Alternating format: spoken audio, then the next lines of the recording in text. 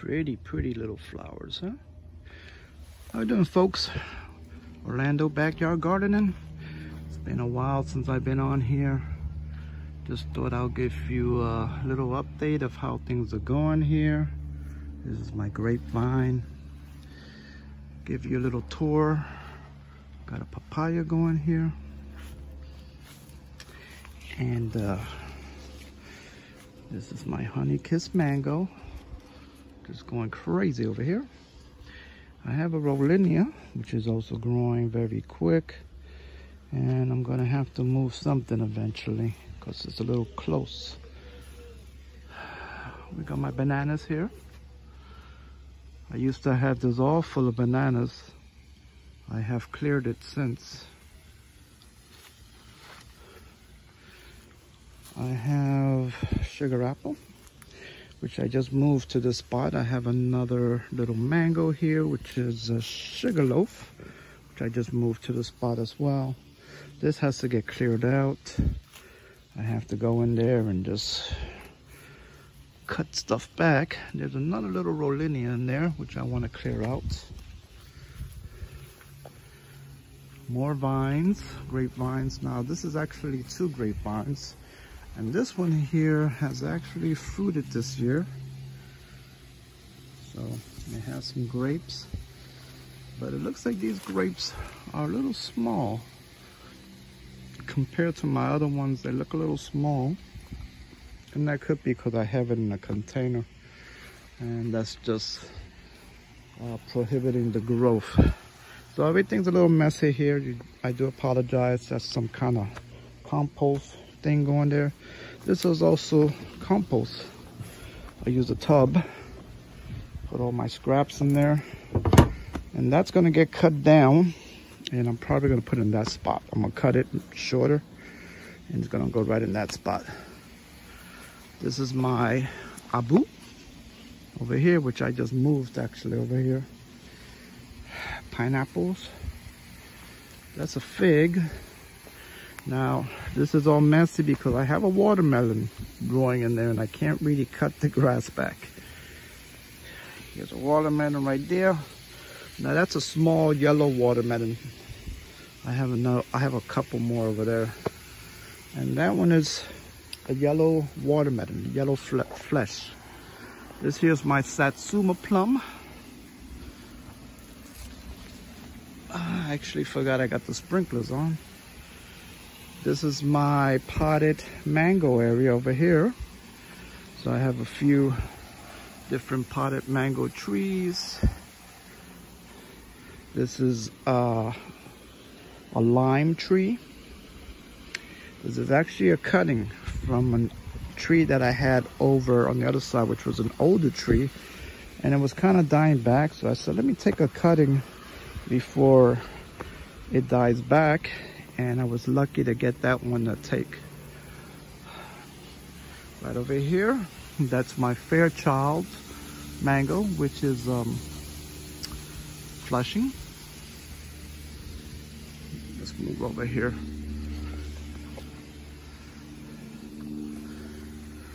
There's my Pickering. I did tell you I got the sprinklers on, right? Move over to the other side. Okay, so on this side, I am now on the other side of the house. I have some bananas here. Moringa over here. Ornamental plant. I got another moringa up here. Some cranberry hibiscus in there. And these are some dwarf bananas.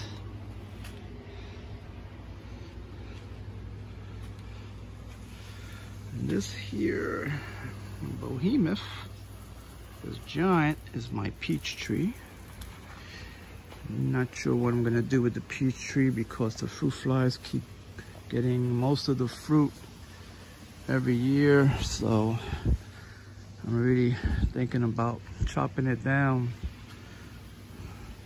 And as you can see, she is a beast. She loves it here. So not sure what I'm gonna do with that yet. This here is a pomelo.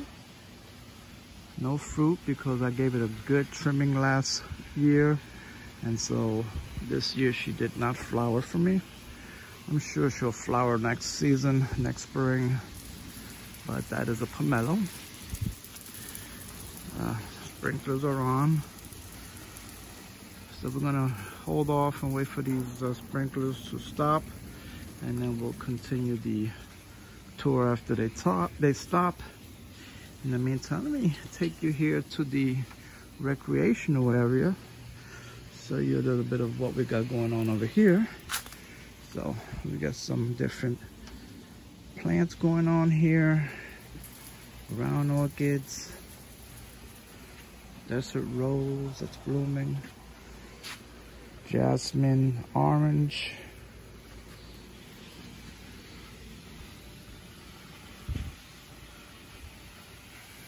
we got a papaya there. It's a papaya which I chopped back. It's going back. Moringa that I keep chopping back here. That's tangerine over here. You look carefully, you can see all the tangerines.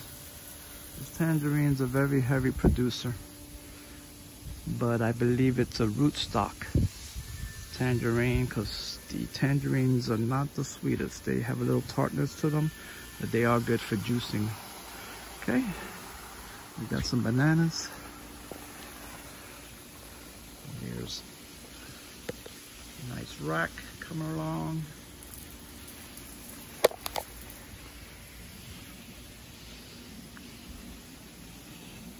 This is my tamarind right here. Tamarind in a container. That is my red hybrid jaboticaba right there. Some cranberry hibiscus.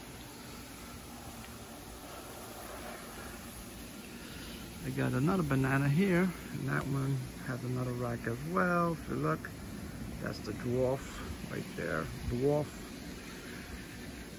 Namois. Got some orchids up in the tree here. And this one here is a pomelo. Good amount of pomelo. This is a good producer, this pomelo tree. It's pretty old too. So, you know, all that hype about citrus greening, plants are gonna last more than 10 years old. This tree is probably maybe 20 years old, maybe more than that. And it's still here. Foliage is nice green, healthy looking. No citrus greening there. Got my little friend hiding out in there in his little hotel. And just some hanging plants underneath here. That one there, right there, is a flower. And that's the Queen of the Night, Queen, something like that. It's produces a nice flower which looks very similar to the dragon fruit flower. It's a pretty flower, and it only opens up at night. All right, y'all, so this is a money tree, and this here is a herb. It's called anamu. Some say it's good for cancer, but it's good for other stuff. So that's also known as guinea weed. And here's another money tree. All right, so that's it for this side. Let's go check out the rest of the yard. All right, so the sprinklers have stopped, and we can continue the tour. We got a Roselle hibiscus right here, and these are the two nectarines. They were planted bare root in the ground last year, I believe. So they've only been in the ground maybe a year. No fruits, didn't produce fruit this year. They did have some flowers, but I don't expect them to fruit till maybe next year. They should hopefully start producing well. So nectarines, another Roselle hibiscus, and then I got some mango trees here. This is a Sugarloaf mango that I have in a container. I'm thinking about putting it in that spot, but probably not this year. I'm gonna hold off keeping the container for a while. This is let's see what else we got here. No, let's do this side first and then we'll go over there. Pineapple Pleasure mango. This was one of the ones that did get hit by the cold and I had to tip it, so she's come back very nicely. Barbados Cherry, Fruit Punch mango. This is a seedling mango, actually. Seedling mango that I have growing there. My hog plum, which actually I moved from a different location, so I had to tip it back. There's a little avocado here. It doesn't grow. It's a dwarf avocado, and it just doesn't grow. So there she is. And then I do have this avocado tree here, which I'm waiting for it to flower, maybe fruit for me. I have a graft here which is sending out some flush, and that's a Brogden graft, so hopefully that will take, and maybe I'll get some Brogden fruit, if anything. Some avocado down here, a little seedling avocado which I have growing there for now. And that's a fig. It's one of those Stranger fig family. I don't know. It looks good, so it's pretty much ornamental. That's the Grumi Chama right there in the shade. There's a Longan right up in the front there. Longan right there. Okay, to swing around, check out my Anonas. And this is my red mauve sugar apple. I got one of them bagged up and I have to bag up the rest. I think there's 4 on here right now. There's another fruit right there. Another one right there. And another one hanging on the bottom here. So there's 4. Last year I had 2, so I got 2 more this year. Can't complain. Adamoya. I got one there, and I have a couple small ones somewhere in the back. Here's one over here, and then there's another one somewhere. And I had actually 2 over here. One of them dropped, so. And that didn't give me any fruit last year. It gave me 1 the year before, and some critter took it, so I didn't get a chance to eat that one. Okay, and up against the fence line, that's my grapes. Let me show you some of the grapes. That's a Katuk, and another little sugar apple here. So we have grapes, and the grapes are coming pretty regularly. There, some are ready to eat. Now these are the muscadine. And the muscadine are a little bit thick-skinned, so for those that aren't familiar with muscadine, they do have a thick skin, kind of like a jaboticaba. All right, this one is the wow, I kind of forgot. Suriname cherry. Got a few bananas back here. Moving right along. And the canopy, that is flamboyant tree, Royal Ponciana.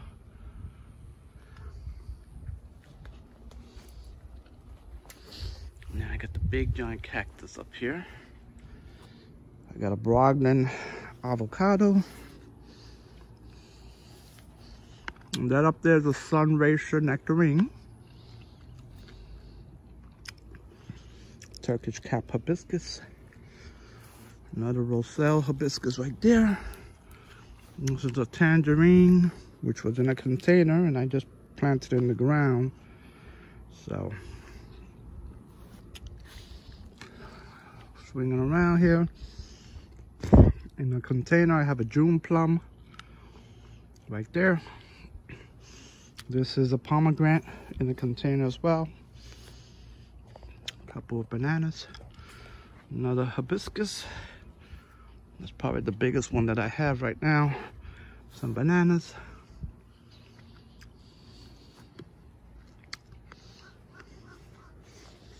That's another hibiscus. That's the Roselle hibiscus. That's the one that produces the calyxes, and you can make the tea or the drink out of that. Okay, this here is a cotton candy mango. Got a sugarloaf graft here. This one here is the sapodilla, the Hasa sapodilla. This is some of that Mexican sunflower, which I use as a chop and drop. And this, once again, is my Fairchild mango, which is in flush mode. This there is a sugarloaf graft, right there. Some more of that sunflower. This here is Metley plum. And there's another one of the Roselle hibiscus. A little moringa. It's my Pickering again. This here is the Scarlet Beauty plum. It's starting to grow some new flush. It was getting a little ugly looking, and I had to hit it with some vitamins, and it started pushing out some new growth. This here's a peach. This is a tropic snow peach. It's not as healthy as the other one on the other side, but it's getting there. It's getting there. It's a ornamental plant. This is another tangerine that I have here. All right, y'all, let's go down to the other side. All right, so here's my Namois rack that I showed you before. Some the hibiscus, cranberry hibiscus. These leaves are edible. You can eat that. And that's the red jaboticaba. And I got some different stuff here in containers. This here is I'm trying to remember the name of this mango. Phoenix. This is a Phoenix mango. Here's jackfruit in a container. This is my variegated lemon. That's my sapodilla again. Okay, there's the rack that I showed you before. Ice cream. Oh, that's a regular Namois. That's the tall Namois. Some people refer to it as the ice cream banana. Some peppers, some zinnias. This one is an Edward mango. And then I have a star fruit, which I just up-potted yesterday. And that is the Shrubcabangan. Star fruit is actually flowering right there. This is my blood orange, which I tipped after I got it because I'm trying to get a little canopy going. So it's actually flushing out, which is good. Some more peppers, some seedling mangoes, which I used to graft. This is another Pickering, which was cut back, was pugged because of the cold, so she's growing back. Okay, more peppers. Some grass, unfortunately they didn't take. It's just a little too hot right now for grafts. So, and I have a few mango trees that I pull out of the ground. They weren't doing too well, so I put them in pots to see how they do. Some more of those zinnia flowers. And there's a few different varieties of bananas here. I have a Lacatan. I got this is a seed pup of the Namwa ice cream. That's a dwarf plantain, Hoa Moa. So once these get big, should be getting some different bananas. All right, and that's it. That is it, y'all. I showed you everything. This is the other side, my Grumichama, the Longan. All right, y'all, so that was a little tour for you guys. Just updating. I just thought I would show you my Royal Poinciana. I always forget to include this in my tours, but I have a gorgeous Royal Poinciana, also known as Flamboyant, to all my Hispanic people from Puerto Rico. But yeah, she's beautiful. And this is, of course, in Orlando, Zone 9B, where it's not really supposed to be growing. This is one of the very few Royal Poincianas that I have seen as beautiful as this one. These are my guayavas, which are growing, starting to get a little yellow, so yes, they'll be dropping soon. And it's underneath the Flamboyant in the shade, so that's why my guayavas are not as big as they should be. All right, y'all. So I just wanted to show that to you guys. Look how beautiful those blooms are. All right. So I hope you enjoyed the tour, the update of the food forest. If you did, please like and subscribe. I do appreciate all my followers. You guys take it easy. Enjoy, have a good one. This is Orlando Backyard Gardening, signing off. Bye-bye.